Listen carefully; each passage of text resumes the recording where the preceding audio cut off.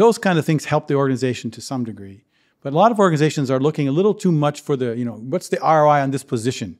Yeah. Did he save us from 3 mistakes? Well, how would you know that? Did he boost our sales by 10%? No, you need to understand the nature of the work, how it fits in with helping the organization. That's the art side, right?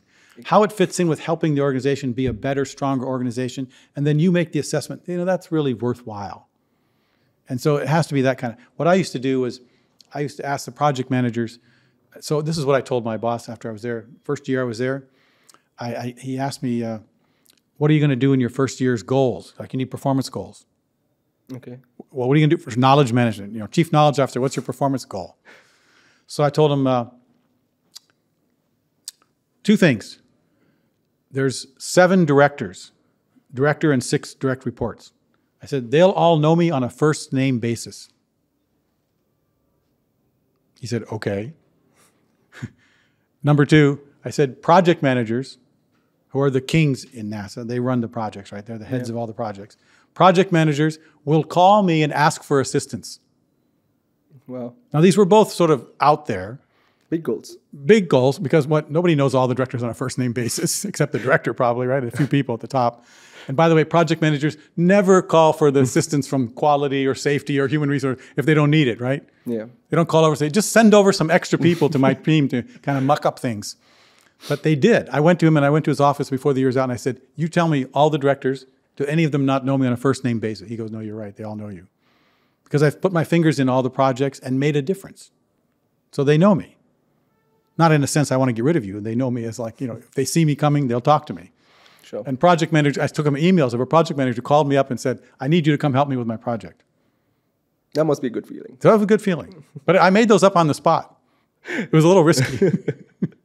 But still, it paid off. It paid off. But I'm also willing to take risks, And I thought they were serious, so I was serious about going all in. So before we move on to some of the fun stuff, I just have one question because you've had, again, a very diverse career because you started in agronomy and then you moved on to international business and then you moved on to human resource management, someone in that space, and then you ended up as Chief Knowledge Officer at NASA. Mm-hmm. What were some of the challenges associated? Because a lot of people who are here at Masters Union as well, for them, they would love to listen to that answer because we're in a space wherein we may have had careers in one particular vertical, and now we're strictly looking to jump industries. Someone is maybe coming in as a consultant, but now wants to move on to marketing, or the other way around. What was the challenge like, and how did you sort of navigate through that process? So I could tell you a nice story of how I strategically planned my life and made very smart choices and had all the things worked out in advance and was in complete control of everything, but that wouldn't be true. But it would sound nice. But it wouldn't help you either. A lot of those choices were made, there were some that we made very intentionally. So my wife and I, when we first got married, we wanted to go give back. We were very committed to go helping people. That's what we wanted to do. So we went off to Lebanon to be missionaries for 5 years, helping people in the war. Wow. And we helped the most bombed out people. And I mean, but it's a wonderful experience. I wouldn't change it for anything. I mean, it was the most satisfying, part of years of my life. But it was crazy. I mean, people were killed and our colleagues were shot. People were blown up. People were kidnapped. People I knew and worked with, they didn't come back the next day. Their legs are blown off. I mean, it was a horrible situation, but you're making some difference. I don't think there isn't a person alive who doesn't want to make a difference if they can.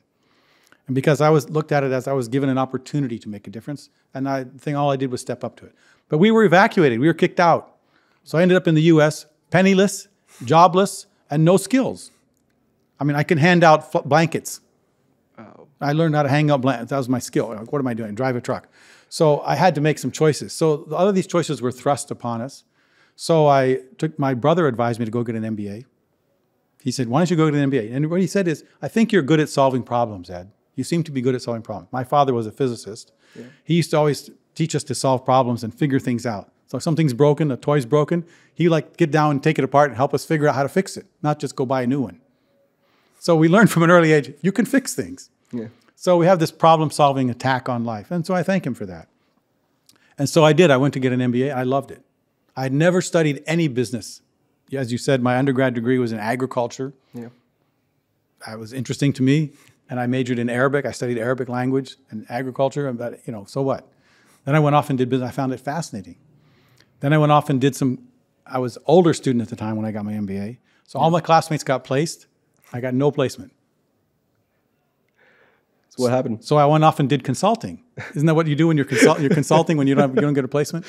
It was a really bad year. It was also the economy was down. The jobs were really bad in general. This is around 1990, right? Yeah, 1991. 1991. Yeah, 1991. So it was a really bad year. The market was way off. Yeah. And so I was the marginal person, the bit older student and stuff like that. And so I didn't get an offer after my MBA. Which okay, so I went and did something else. So I went and did consulting. I ended up consulting with senior people at Procter & Gamble. Wow. Yeah. So I mean, how did that happen? Well, you do what's in front of you. You know, I did some menial things. I did some other things. I found some work, and you get an opportunity. And if you're ready for it, you know, opportunity comes to those who are looking and those who are moving. I do believe that. I never stopped moving, even though there were some obstacles put in my way or some blocks and said, you can't go straight, you can go left or right. So I don't sit there and didn't scratch my head. Said, I'll go left. And you move. And so you move ahead and you make the best of it. And the person who didn't get placement in 1991, 10 years later, would find himself with a job as Chief Knowledge Officer at NASA. Absolutely. So it all worked out. It works out. It worked out very well. And we're glad to have you here with us today as well.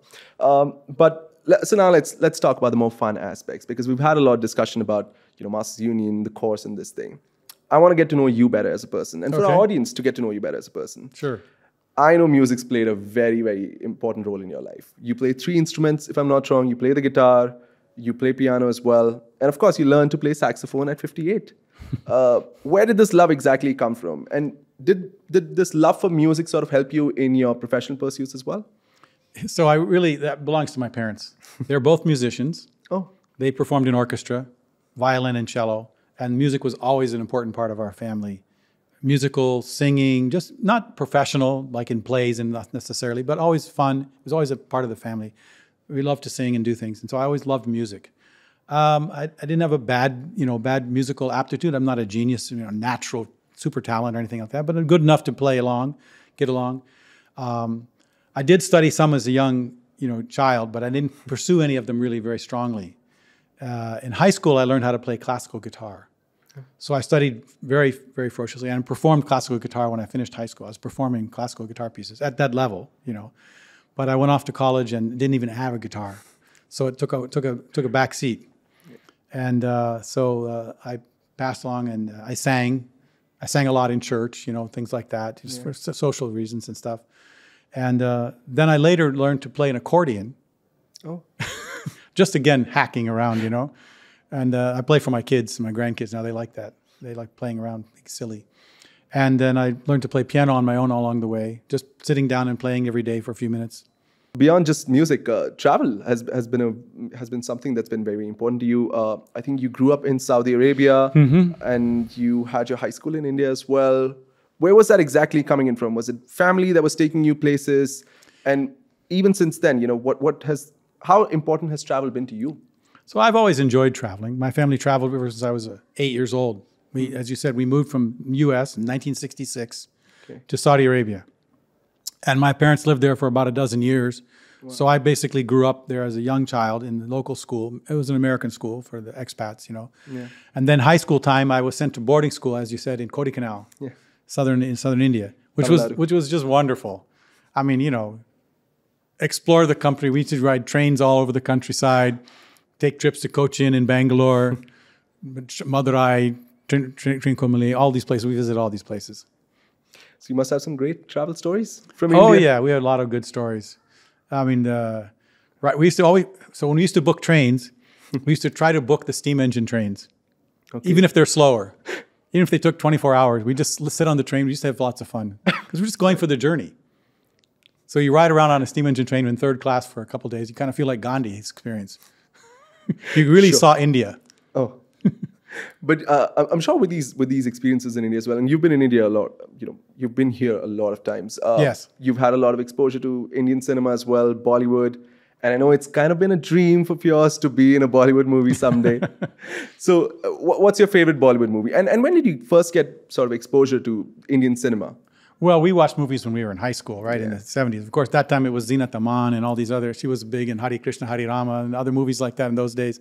I don't remember too many of them, but we saw those kind of movies back in those days. We didn't understand all of them very much, the language as much, but you could follow along what's happening. Yeah. But I've always enjoyed watching different Bollywood movies. Obviously, you know, watching a lot of SRK's movies and things like that. And my wife and I like to watch Bride and Prejudice, you know, those Aishwarya Rai's movies. It's so good. I mean, they're so funny. They have a really good take on life, and they're light. You know, they have a lightness about the humor of laugh at ourselves in our silliness. And you know, I showed some clips from Three Idiots in the classroom, and from Munabai and from other films.